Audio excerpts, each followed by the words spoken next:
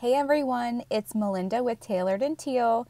I am a part-time online reseller, and in today's video, I am showing you one of the most important apps that you can have as a reseller. I use it all the time. So I am currently on my iPhone, which is what I primarily work on for everything: photographing, filming, listing. I do like 95% of reselling on my phone. I apologize if you do not have an iPhone. Things are going to look a little different for you. But as we know, we have the iPhone photo application here. It's where all of our pictures live. Google Photos is basically just extra storage and backup for your videos and your pictures on your phone. I do believe that you can achieve kind of the same thing that I do when I'm researching my items on the Google Lens app, or just the plain Google app, but I like the Google Photos because, again, it backs up all my pictures and I can delete them from my iPhone, so I'm not using up a lot of space. So I do believe in order to have the Google Photos app, you do need a Google account, but if you're like me, I'm pretty sure I have every login under the sun: Google, YouTube, Microsoft, etc. So when you open the app, it comes up to the main screen where all of your pictures are. And then also up here at the right-hand screen, you'll see my little picture here. And that just gives me everything about my Google's photo app. So you'll see I do have a Google account.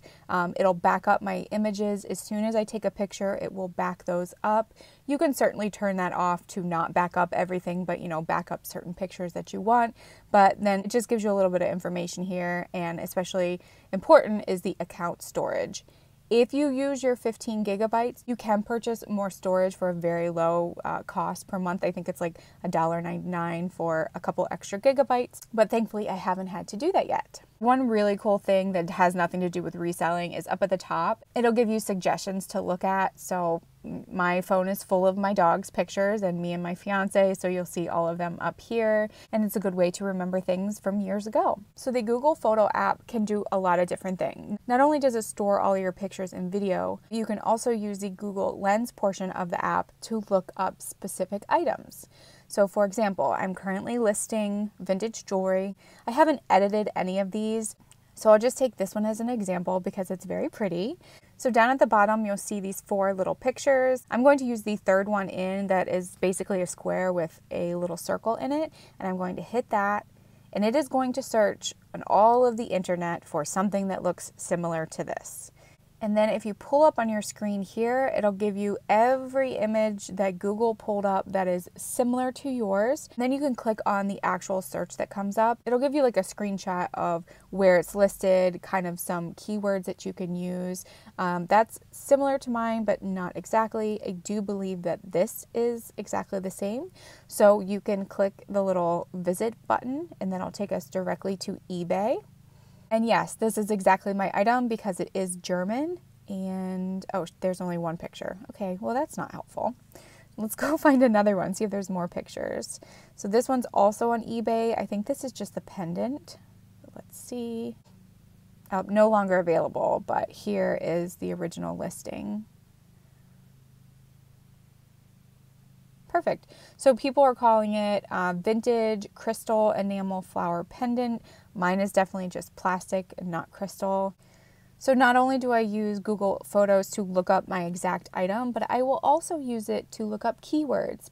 Because using keywords and listing items is kind of tough sometimes, especially when you're on like listing number 10 and you can't really describe items anymore. I will go through Google Image and see what other people are saying. So it looks like people are using keywords like reverse painted, roses, flowers, Beauty and the Beast, birth flower necklace, January the dahlia. Ours isn't a dahlia, but it gives you an example of what you can use to put in your listing. So to get out of here, we're just going to pull down. I'll do one more example to show you how it can pull up an exact item or something very, very similar. Let's do this one. Again, we're going to click the little square with the circle in it, and it's going to do its Google magic. And look at that. That is exactly my item, the first 2. So vintage gold tone, red rhinestone, prong set, probably brooch. And this one over here is vintage gold pinwheel brooch, ruby red rhinestone. Wow, they want $32 for this. I'm not going to list mine for $32, but that's nice. So definitely use the word pinwheel. I like that. Ruby red is a good keyword, and the keyword prong set is also good to use. And then down below, these are all just very similar ones. I am just always impressed that Google can pull up exactly the item that I'm looking for, even if it's a vintage jewelry piece, vintage clothing. It is definitely an amazing tool, and I will also use this in thrift stores or antique stores. If I'm trying to ID the maker of a glass object, I'll take a picture of it and then do Google Lens search, and it'll bring up exactly what it is, exactly the brand, exactly the pattern, and it's just fantastic. This app is free to download. Again, I think you just need your Google login and you're ready to go. Okay, so that's one way I use it, by identifying the exact piece. The next thing I do for Google Image is also search for patterns and prints. Trying to describe patterns and prints sometimes is very, very hard. Like this one, for example. I think this is like a jacquard, maybe damask print, but we're going to find out what Google has to tell us. Let's see. Hostess seashell print. Well, it's definitely not seashell, but it says brocade. There's a jacquard skirt, woven brocade. Okay, those are good keywords that I can use. I don't see my pattern, so what I will also do is pull the square a little bit closer in so that it will just search for that particular pattern.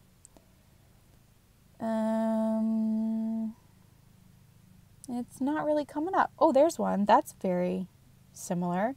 So they're saying that this is a jacquard knit and it's fleur, which is flower, or French for flower, I believe. Oh, here's another one. Timing black and gray leggings with a snowflake star design. I think those are more flowery to me, but it is good to see what other people are calling it. And I don't see any other patterns that look like ours. This is kind of similar. Breathtaking Spanish sky pattern. Those are carpets. Okay, cool. So that's another way that I use it to look up patterns, and I have one more image that we can look up.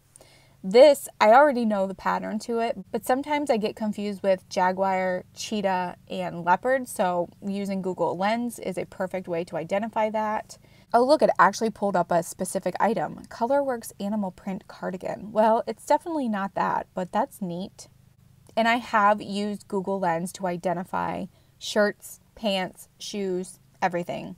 It doesn't just have to be a snapshot like of the print like this. You could actually Google image this entire garment and it will tell you what it is. So down below we have cheetah print, leopard print, cheetah print, leopard print. So I'm not the only one that has issues with cheetah, leopard, and jaguar, but this is definitely a leopard print because I already looked it up before I started doing this video, and you'll see the one in the middle here. The leopard is pretty much what I have. A little bit of jaguar, but definitely not cheetah. Cheetah is more like polka dots, actually. Okay, back to Google Images. So again, that's how I look up patterns and prints. And the last way I like to use Google Lens through Google Photos is to translate items for me. So we all have seen tags where it's not in our language. So we're just going to, again, hit that square with the circle in the middle. Okay, so it's picked up on the Shanti 2, which I've already tried to look up this brand. This is an actual item that's already listed. I just pulled this tag from it.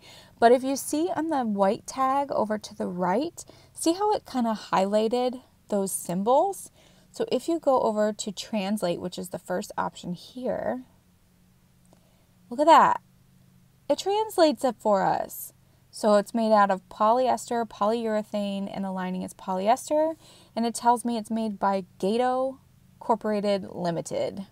And I'm not sure why they changed the tag, but okay. So that's one cool way. And let's do the back of the tag, which gives us the care instructions.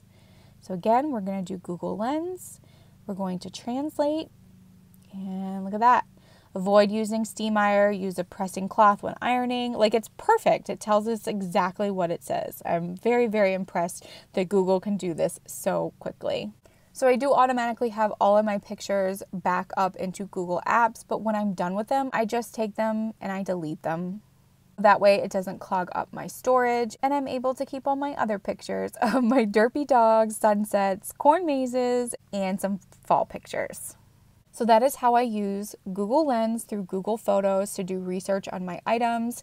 It cuts your research down in half. Sometimes it'll bring up the exact item, the exact style, everything, and it's very helpful for keywords and for translation. If you liked this video and you got good value out of it, please like this video. It gives me good feedback so that I know I can make more of these videos or less of these videos if no one likes them. And as always, I will see you in the next video. Bye!